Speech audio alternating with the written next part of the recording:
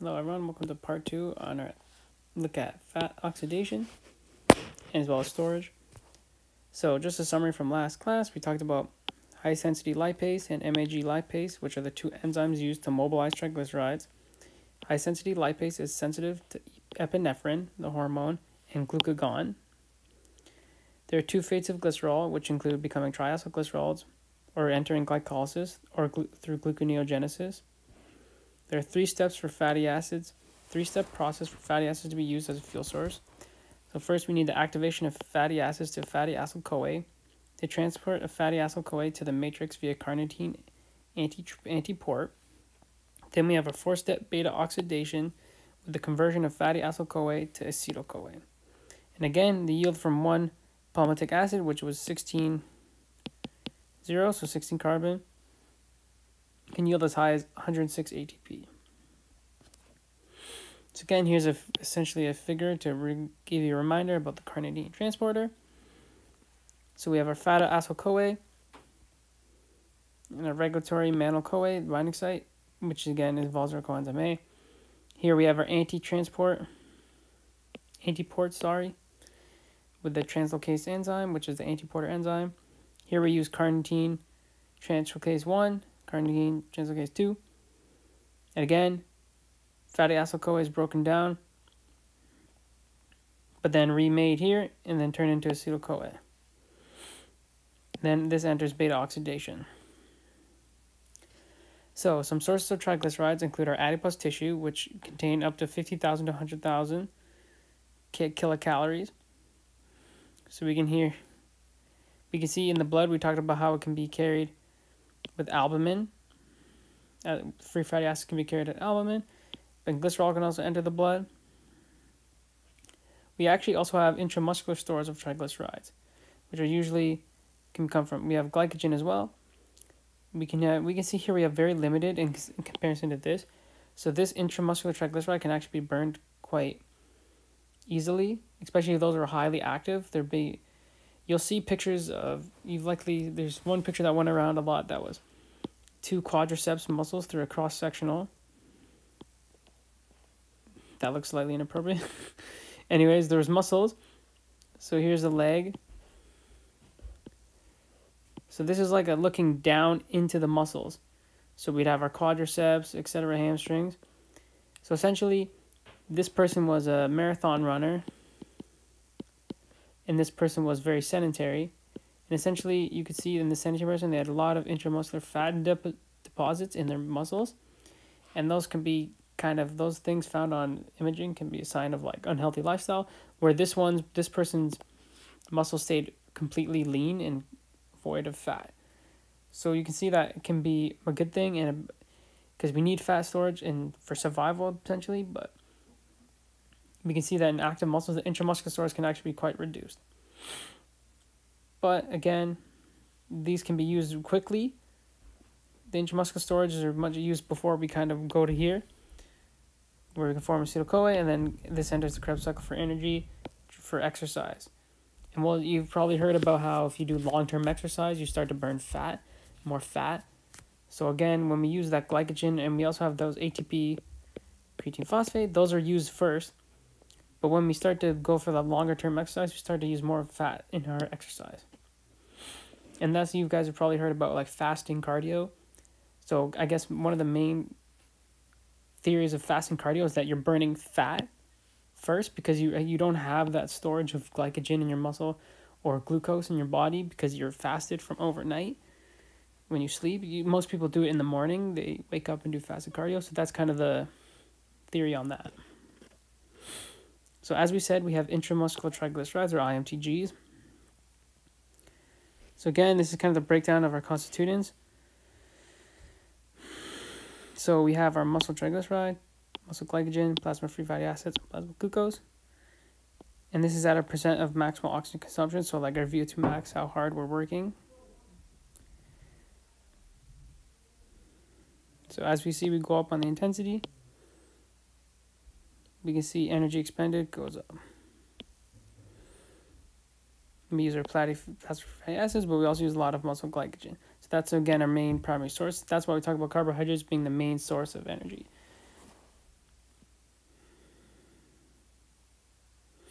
So again, this is before training. So this is the percent of total energy where the energy comes from. So in an untrained person, we can see most of the energy is coming from carbohydrates and much less from intramuscular triglycerides and plasma-free fatty acids. But in comparison, in a more active individual after training, they actually end up using triglycerides more than anything else. So another example is ketone bodies, which is an alternative fate of acetyl-CoA. So ketone bodies are produced when there's excess acetyl-CoA during fat oxidation, which mainly in the mitochondrial matrix of liver cells. When glucose is scarce,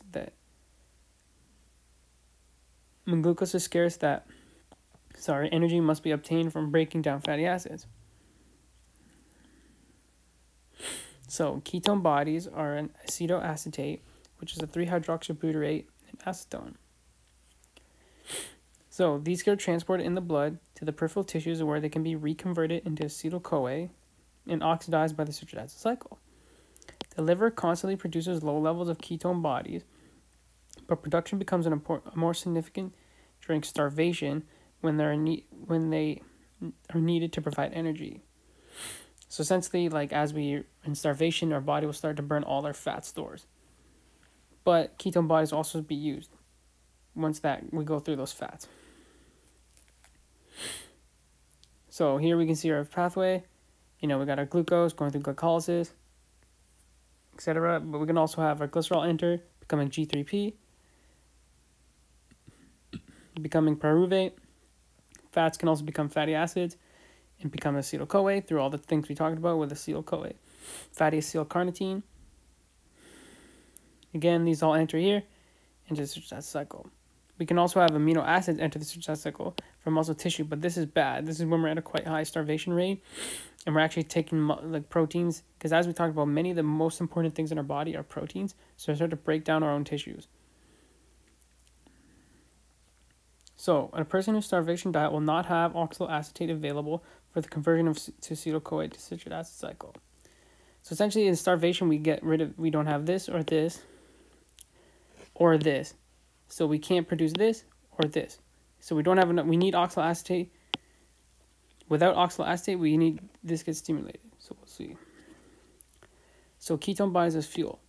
So ketone bodies are an important source of fuel because they're soluble in aqueous solution and do not need to be incorporated into lipoproteins or carried by albumin like other lipids.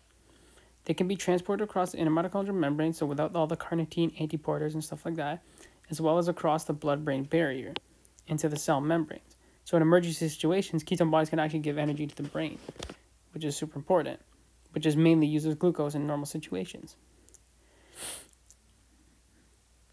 So ketone bodies are the major energy source, approximately 75% for the brain during starvation when insufficient glucose is available.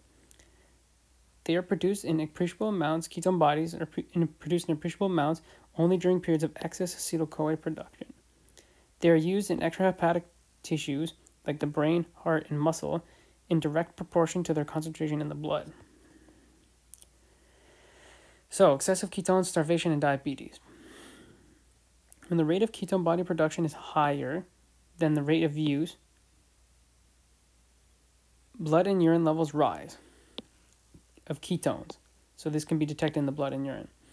This is seen in cases of starvation and severe diabetes. This can be associated with coma and death. And acetone production in diabetes produces characteristic fruity smell in the breath. So again, instead of this, we go in it and we can form our ketone bodies.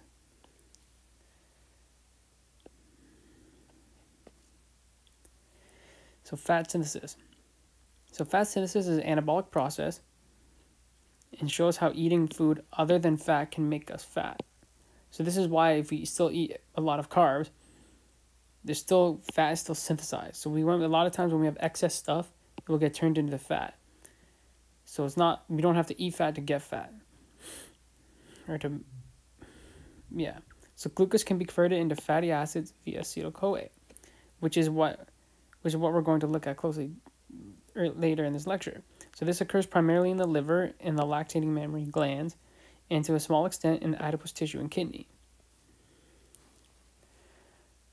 So glucose can essentially come all the way through and end up being where we have acetyl-CoA turn into fatty acids. But again, this can be re-broken down and put back into acetyl-CoA when we actually need the energy. So this essentially when we have excess carbohydrates, so this is why a lot of people harsh on, and understandably so in a lot of scenarios, is like people go on low-carb diets. Because a lot of time we're eating way more carbs than we should, because it's, I guess, a lot of the current foods that we eat, and then it's unhealthy foods have a high carb content. So again, these high carbohydrates or excess carbohydrates, after glycogen stores are filled, which aren't really that big, start to turn into acetyl-CoA, but then turn to fatty acids, and then are stored into our adipose tissue. And again, they get stored there, and then we never really get to the point where we have to use fatty acids again, because we keep having that high carbohydrate intake, so we keep using glucose as our energy source, but we never actually get to our fatty source to break it down, to actually lose the fat. So that's kind of why we keep getting fat cells, even though we can break them down. We actually need to get an energy, a negative kind of energy balance. So less calories than you're intaking to actually work towards burning the fatty acids. So the synthesis of fatty acids from acetyl-CoA is from acetyl-CoA. There's a lengthening of carbon chain by 2 carbons at a time, but is not simply a reverse. So although this sounds familiar to fatty acid oxidation or beta oxidation, is not completely the same, but they share some common properties. So fatty acid synthesis involves 2 steps. Step 1 is the synthesis of mannanyl-CoA, and this occurs through the carboxylation of acetyl-CoA to mannanyl-CoA via acetyl-CoA carboxylase. This is our enzyme. Step 2 is the elongation of fatty acid chain. So we have the elongation of the fatty acid chain via fatty acid synthase to a 16-carbon palmitate, or palmitic acid. Further elongation will be accomplished by the elongase enzyme. So step 1, we have the synthesis of mannanyl-CoA. So mannanyl-CoA is formed when the molecule of acetyl-CoA is joined with a molecule of CO2, requiring energy rendered from ATP. So carboxylation of acetyl-CoA is through the biotin and coenzyme. So mannanyl-CoA is the donor of carbon atoms in fatty acid synthesis. So we have acetyl-CoA, acetyl-CoA carboxylase. We have a CO2 go in, and again we require the energy, so we have ATP and inorganic phosphate produced. Then we have our mannanyl-CoA as our product. So step 2 was our fatty acid synthase enzyme. So we have our 2 monomers, 1 and 2. And we have our terminal group, our SH groups, and 7 enzymes. So here we have our enzymes, 1, 2, 3, 4. And the other enzymes, so we can see they kind of repeat as we go through. So again,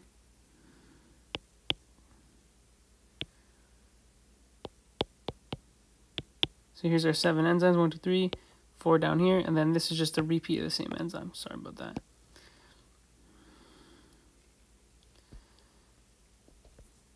So, it's important to note that NADPH and not NADH are involved in fatty acid synthesis. So here should we go NADPH. Getting NADP, and again, same down here. So there are 3, these are the 3 final reactions of fatty acid synthase enzyme.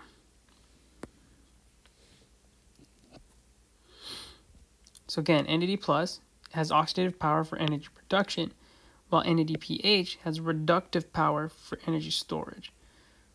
So again, here's our identification signal.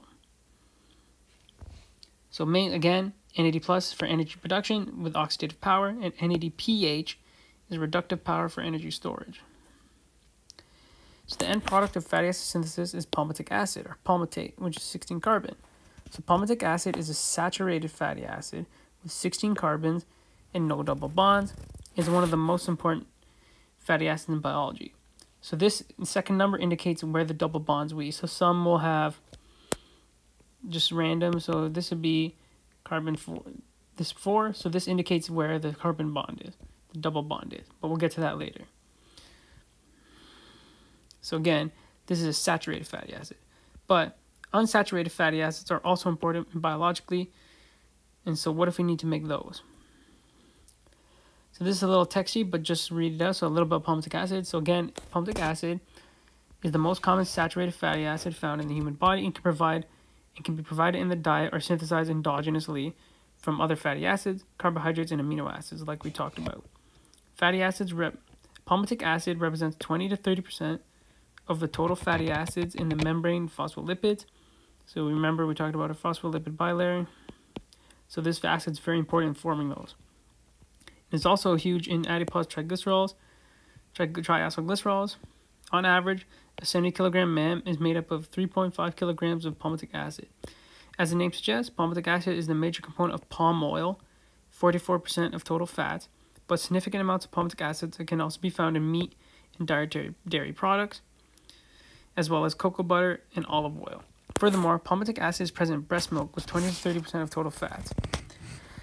So, the disruption of palmitic acid homeostatic balance implicated in different physiopathological conditions such as atherosclerosis, neurodegenerative diseases, and cancer is often related to uncontrolled palmitic acid endogenous biosynthesis, irrespective of its diet contribution. So we end up producing a lot more in our body than we should. So again, as we talked about, first we make palmitic acid. Second, we elongate it with elongase enzyme. So this elongase enzyme elongates by 2 carbons at a time. Then we desaturate it with the desaturase enzyme. So this desaturase enzymes cannot introduce double bonds at all positions, making some unsaturated fatty acids essential. So there's certain carbons, so like carbon 2 and carbon 3, that we cannot insert, that desaturase cannot insert double bonds. And this includes linoleic acid and linoleic acid. So we'll talk about omega-6 and 3, and these are these two. So here we have omega-3 and omega-6. But we'll talk about that soon. So unsaturated fatty acids. Again, we go from acetyl-CoA to palmitic acid, which is 16 carbon. We can have desaturase create palmitic acid with elongase, adding double bonds. Same thing here. We can have elongase becoming 18 carbon. We can form stearic acid, or we can form oleic acid, for example. But we cannot form 2 and 3. So we have linoleic acid and linoleic acid that are essential. Just like our proteins, we have to get it from our diet, and these are essential fatty acids. So remember, fats can be synthesized from non-fat substances like acetyl-CoA. Fat synthesis involves 2 main steps until the final product, palmitic acid, is formed. This is through the mantle donor of carbon atoms in step 1, and the elongation until we get 16 carbons in fatty acid, 16 carbon fatty acid in step 2. Palmitic acid can be combined with other fatty acids, elongated by 2 carbons at a time, or desaturated to become unsaturated fatty acids, adding those double bonds. There are 2 essential unsaturated fatty acids due to the limitation of this desaturase enzymes. This is our A-linoleic acid and linoleic acid. We also have DHA and EPA, which are the most important parts of omega-3. We'll talk about that right now.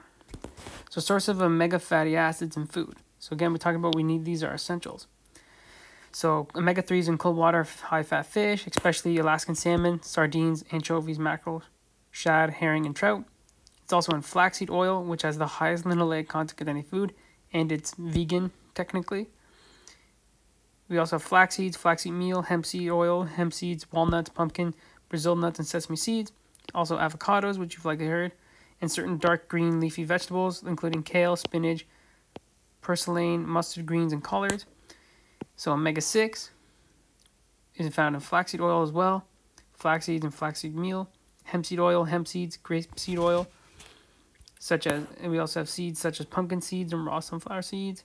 We also have nuts, including pingola, which is pine nuts, and pistachios, borage oil, evening promise oil, blackcurrant seed oil, and acai.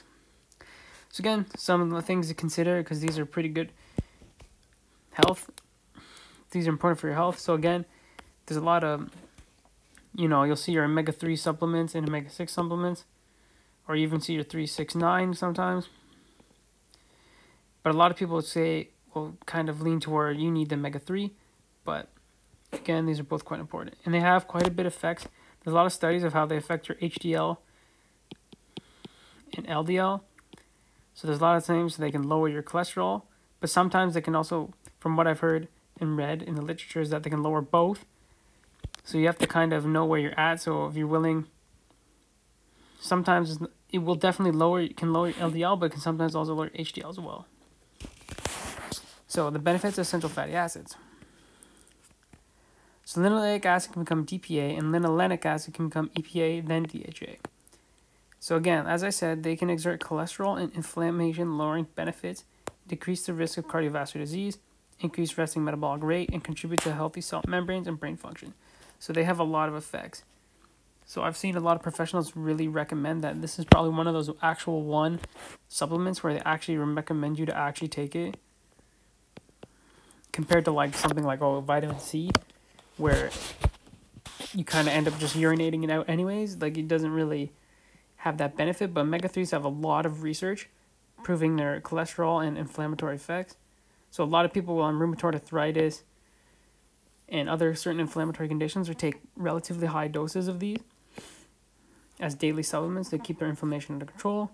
And then they have a lot of shown benefits of decreasing CVD, and again, increasing resting metabolic rate would increase caloric output, and they contribute to healthy cell membranes, as we talked about with becoming palmitic acid and other stuff like that, and keeping our phospholipid bilayers healthy. This can prevent certain issues with our cells, and they can also help with brain function. So these are polyunsaturated fatty acid biosynthesis. So here's our N6 series and our N3. So we have our linoleic acid. We can see it's 18-3, becomes 20-3. So change in 6 to saturase. Then we have an elongase where we elongate it to 20-3. Then we have another desaturase where it becomes a racodinic acid. Then another elongation to 22-4. Then again 22-5 into our DPA, which is diglycopentanoic acid. And then we also have our DHA. Again, we can see it's the same enzymes here, just different products. And then we end with a 22-6 at DHA. So summary of fat synthesis. So ketones are produced when there's excess acetyl-CoA in the body and is converted to acetyl-CoA in hepatic tissues for the citric acid cycle. Fatty acid synthesis is an anabolic process, and all excess macronutrients, including glucose, carbs, stuff like that, is converted to fatty acids. So that's why too much of any type of food will increase your fat. Fatty acid synthesis is a two-step process where 1, there's a conversion of mannose-CoA, and then 2, the elongation of fatty acid chains by the fatty acid synthase enzyme to the end product of our 16-carbon palmitic acid. Then this palmitic acid will possibly elongated and dehydrogenated to form other fats. Then there's an important difference is in the saturated fatty acids and unsaturated fatty acids. Then we have our essential unsaturated fatty acids, which are linoleic acid and alpha linoleic acid. Our unsaturated fatty acid synthesis, we go from our 18-2 N6 and then 18-3 N3, which have the conversions into our polyunsaturated acids with our DPA and DHA. DHA. So just to overview, now we're going to move and just touch on gluconeogenesis. So essentially this is getting glucose, new glucose creation from other things. So as we saw fats can go into glycolysis, taking the place of glucose. This is essentially fat is not the only thing that can do that. So essentially it's the synthesis of glucose from non-glucose precursors. So this does not include the synthesis of glucose from glycogen. So we talked about glycogenolysis, where glycogen can enter the glycolysis. That is not considered gluconeogenesis, because that's just a storage form of glucose. So the location of gluconeogenesis. So essentially it occurs in the cytoplasm. Again, this is just a cross-section of the cell to give you orientation of where the mitochondria are and such like that. So isn't glycogen just enough? So as we said, glycogen can enter. So we can have glycogenolysis. or our glycogen chain, which is a bunch of our glucose units together. With phosphate, we have a glycogen phosphorylase, which yields to glucose 1-phosphate in a glycogen chain. So this big glycogen chain is slowly having pieces broken off, essentially. Then we have phosphoglucomutase, getting our glucose 6-phosphate, which, as we know, we've seen before. Then we use water through glucose 6-phosphatase, breaking down that glycogen, and then this glucose and phosphate, the glucose enters the blood. Then we use it. So fat isn't enough either. So if we want glucose, since acetyl-CoA cannot be converted to glucose, some tissues, including the brain, need glucose for energy, so fat stores aren't capable of meeting this need. So when we form acetyl-CoA, it can become fatty acids. We can have synthesis of fatty acids, and this can be broken down back into acetyl-CoA. But the acetyl-CoA can go into citric acid cycle, so just for energy. But for example, running on fats alone, so if we had no other fuel but fats, we wouldn't have glucose for the brain. And again, the brain needs glucose. So acetyl-CoA can't go back to glucose, so we need another way to have gluconeogenesis. So remember, glycolysis involves many irreversible reactions. So whenever the overall chemical process of a metabolic pathway has to be reversed, the reverse pathway is not exactly the same as the forward pathway. So gluconeogenesis pathway. So again, we're going this way this time. So gluconeogenesis essentially starts with pyruvate. So you need 2 pyruvates to get 1 glucose, just like 1 glucose yields 1 glucose yields 2 pyruvates. So gluconeogenesis is an 11-step process. Each step uses a different enzyme and has a different reactant product. The product of one step becomes the reactant of the next, and the formation of glucose is the metabolic process. And the pathway of glucose formation is a metabolic pathway. So again, you can see it's quite similar to glycolysis in reverse, but there's several key highlighted here and things that are different and unique. So here we can see pyruvate back to oxaloacetate.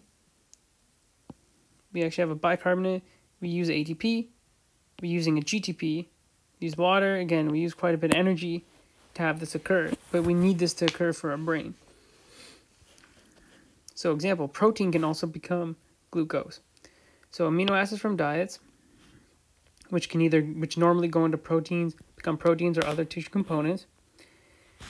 So amino acids in excess of immediate requirements will either have their NHs removed and then turned into urea and released in the urine, or this carbon hydrogen skeletons can be taken to create lipids or lipid derivatives, turn into water or CO2, or it can become glucose.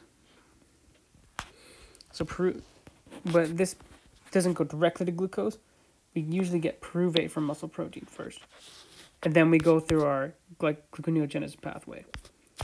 So the breakdown of muscle proteins gives rise to different amino acids, some of which can enter the citric acid cycle following conversion to oxaloacetate. So oxaloacetate is then converted into pyruvate, which is converted into amino acid alanine. So remember we saw a pyruvate crossroads. One of the things it go to was alanine. So again, muscle's broken down, turned into 20 amino acids. So some of the amino acids enter the citric acid cycle, forming oxaloacetate. These oxaloacetate then become pyruvate. And then this is inhibited by starvation. So if this occurs, it doesn't go into acetyl-CoA because we don't have the stores. We don't have the food or the fat or anything. So then it becomes alanine. Then alanine will become pyruvate, and then this will become glucose. And usually it's prioritized to go to the brain. So why convert oxaloacetate to alanine? So oxaloacetate is converted to alanine because pyruvate isn't carried in the blood, and the muscle is breaking down the protein to provide glucose to other tissues. Alanine is carried into the blood to other tissues where it then converted back to pyruvate and onto glucose. So in this scenario, we're not just needing energy, although we do need energy, but we need glucose first. That's a more priority, not as This energy is to keep stuff functional, but we don't need that overall high ATP compared to, instead of having pyruvate go into the citric acid cycle, that is prioritized. We can also have pyruvate from lactate, as we discussed earlier about the Cori cycle. So the Cori cycle is the cycling of lactate produced by red blood cells in muscles, so like during exercise, turning back to glucose. So in the liver, we can have glycogen become glucose. We can also have lactate. So lactate in blood, or lactate produced from the muscle, usually ends up released into the blood. Then this goes into the kidney, and this lactate through gluconeogenesis turns to glucose, which can either be stored or released as glucose in the blood for energy. Again, if there's excess glucose in the blood, it can be turned into the muscle glycogen. So when we exercise, we break down that muscle glycogen through anaerobic glycolysis, and then we have further lactate, and then we repeat the cycle. So again, that's why it's called the Cori cycle. So we can also get glucose from glycerol. So glycerol is formed from triglyceride breakdown, as we discussed. So here we can see we go from glycerol to glycerol 3-phosphate through glycerol kinase. We see the kinase functioning. Then we go through G3P, back to our DHAP, through glycerol phosphate dehydrogenase. Then we have kind of a double reaction here where we have adylase and triose phosphate isomerase forming glycerol aldehyde 3-phosphate. So that's our G3P now. This becomes glucose 6-phosphate. So again, this is kind of going backwards through glycolysis, but in a different kind of way. And then we get our glucose. So again, this is kind of the whole pathway here. Pyruvate to oxaloacetate, to phosphophenylpyruvate, to 3-phosphoglycerate, 1,3-biphosphate glycerate, fructose 1,6-phosphate, fructose 6-phosphate, glycerol phosphate, glucose. So again, even though the reactions are similar, they involve a lot of different enzymes and different things, and there's not just the exact reverse, as there's many irreversible reactions. Even here, we can see quite some irreversible reactions. So glycolysis versus gluconeogenesis. So during glycolysis, the net production generates 2 ATP.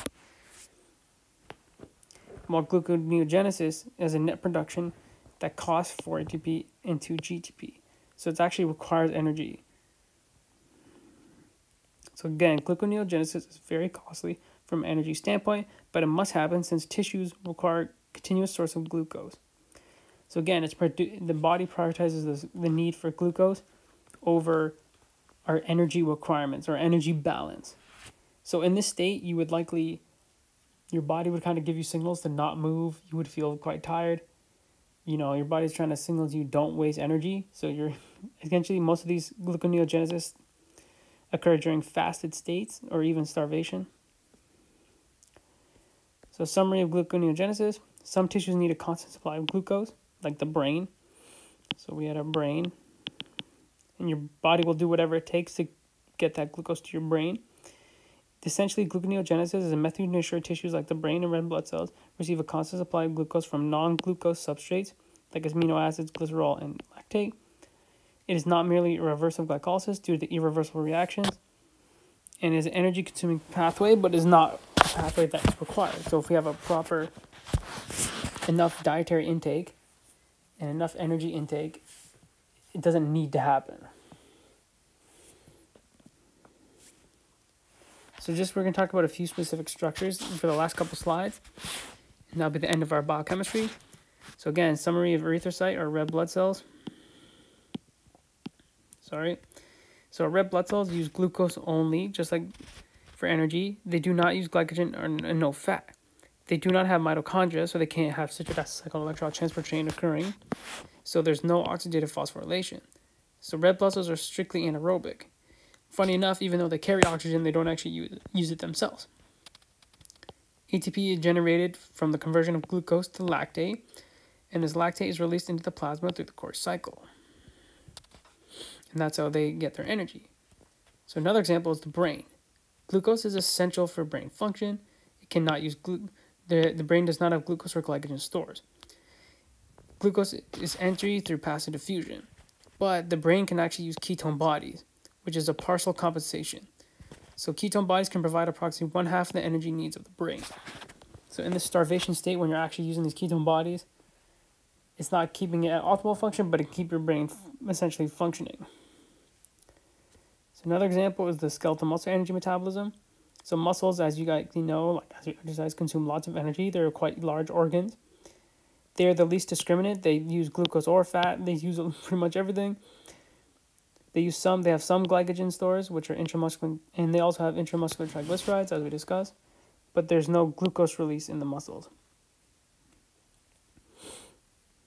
Muscles have violent exercise adaptation, meaning that they're very responsive to their muscles have highly malleable metabolic systems, in the sense that compared to like other systems like the heart, the metabolic process in the heart and the muscles can change. So as we saw in that one figure, with the changing of the intramuscular triglyceride storage increasing as we became fitter, so this gives us more energy storage in their muscles. So we also see that glucose to lactate and to regenerate NAD plus occurs as we release lactate from our muscles. So another example is liver energy metabolism, which is essentially done to maintain blood glucose. This mainly occurs in a postprandial state after eating, where we synthesize glycogen through glycogenesis. So this is after we ate, we have an elevated blood glucose. We're not using the energy, so we store it. In a fasting state, we degrade glycogen through glycogenolysis to release glucose into the blood. In a starvation state, we can synthesize glucose through gluconeogenesis from amino acids and glycerol, so from our fat stores in our muscles and other tissues. We can also take our fatty acids to create ketones, which can also be used in the brain. So that's the end of our fat lectures, and as well as the end of the biochemistry lectures. There was quite a bit of overlap with the biology lectures, so I recommend you watch biology first and then come to this lectures. So next we'll likely be moving to anatomy and physiology, but I'm not sure yet. Let me know if there's any topic you guys want specifically. But anyways, see you next time.